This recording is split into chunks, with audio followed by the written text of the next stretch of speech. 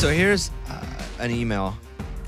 And the gist is a guy texted his ex-girlfriend the day before his wedding to thank her for being his first love. Like, to be like, hey, thank you. And for taking care of him. Mm-hmm. He said he made it clear that he had his fiance's permission to reach out to her. The ex-girlfriend said she was speechless when she got the text.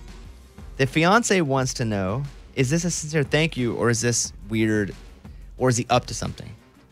I don't get why he needed to do it. Let me read you what he wrote to her. Now, this is one of those text messages that you get and it takes up the whole screen. Mm-hmm. And you have to, sometimes you send those to me.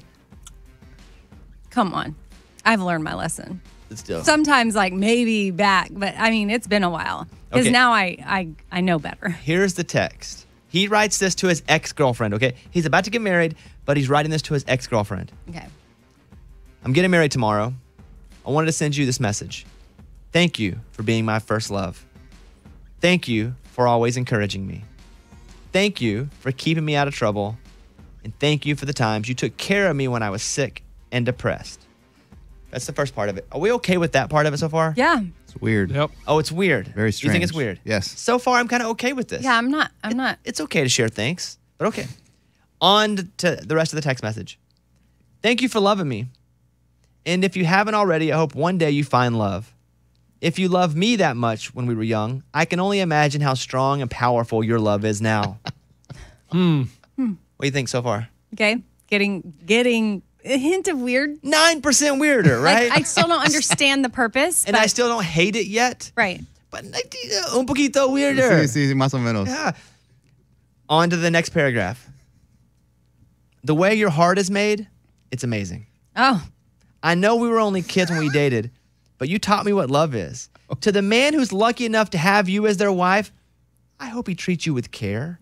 I hope he knows who he has in front of him. I hope he shows you love and loyalty every day. You deserve that and more. My point of all this is, you are the reason why I know how to love someone. You taught me love. You taught me how to deal with my anger, how to deal with my depression, and how to live life to the fullest, and I'm grateful for you. I wish you love and happiness. And that's the end of the text. So he texts that to his ex-girlfriend as he's about to get married. It's really kind. Amy, your thoughts? I don't think it's necessary. Like, I'm trying to think of where he's coming from, and I think he's thankful. He's genuinely trying to say, like, you taught me how to love. Clearly, he has some, like, stuff going on, and maybe he didn't, like, between, like, the anger and the depression, maybe he didn't really know how to receive love and give love. I mean, that could be something if you learn Let's not that. bring me into this. Okay. So. Yeah. This is about Bobby. this guy. I know it's not about you, but I mean, he genuinely could be coming from a place of gratitude of like, he's not saying I'm in love with you. But he's saying, oh my God. How do you feel about this text? I think I'm sort of okay with it. Okay. It is. I don't know that it's necessary, but I think I understand what he's trying to do. And he's coming from a sincere place of gratitude of like, thank you for loving me and teaching me how to love so that I can now get married to the woman that I am meant to be with. Oh. Let's go to Jessica in New York. Jessica, you're on the Bobby Bone Show. What do you think about this? Hi, Bobby. Hey. So I think it's a little weird that he went into so much detail. Mm-hmm. I think he's taking credit away from the woman he's marrying now. I think she definitely had a lot to do with the man he is today. I think he could have just said thank you. But I think that was just not fair to his fiance to go into that big of a whole spiel. Maybe just a thanks with a thumbs up emoji. Right. Thanks and a wedding, like a wedding emoji. Mm-hmm. So you think it's a little much? It was definitely much. I just don't think it's fair to his wife now. Let me say this. As someone who has trouble at times expressing openly feelings in a super interpersonal setting, I think it's okay. It's weird. It is weird. But he doesn't say anything like, hey, if you want to go one more round, let me know. Mm-hmm. He doesn't say anything like that. And it is, I'm agreeing, it's weird to read. But if he struggled with feelings, and listen, I went to this like 4-day, 5-day therapy thing once, and I came out of it like, oh, I need to actually overshare a bit my feelings because I've been undersharing for so long, just to kind of rediscipline myself that it's okay to give real personal, vulnerable thoughts. Mm-hmm. I'm okay with it, especially if there's closure for him. It's weird. He needs to let us. She read it. His fiance too.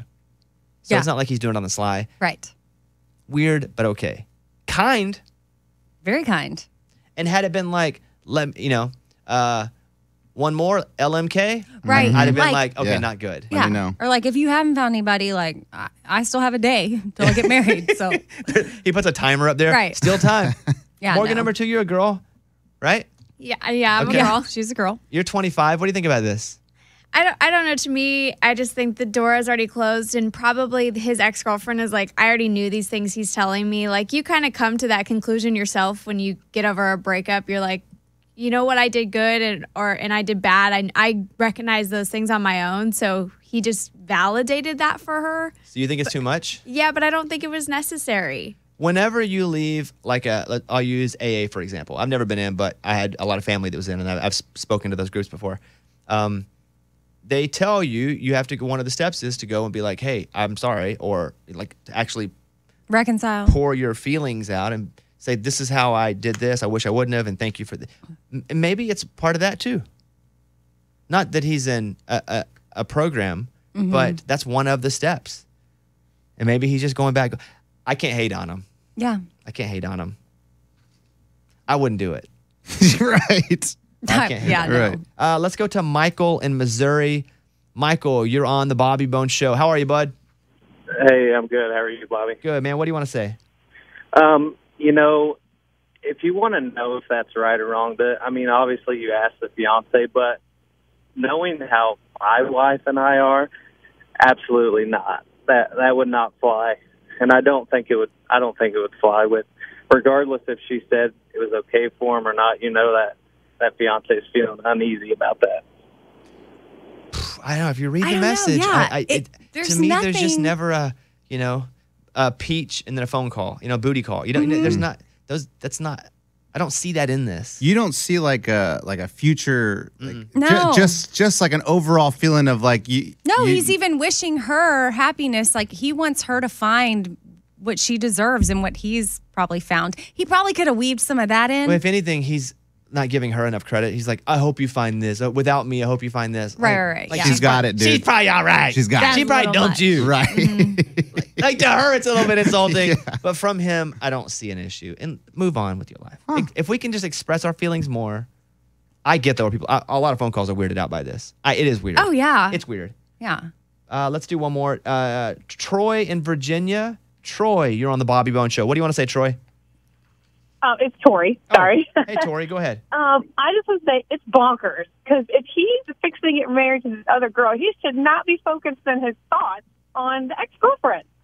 It's a, So it sounds like it's a last-ditch effort to maybe Boom. put out feelers for No. that girlfriend. that's a listen. Yes. Your opinion's valid. It's so borderline that I don't think anyone's wrong on this.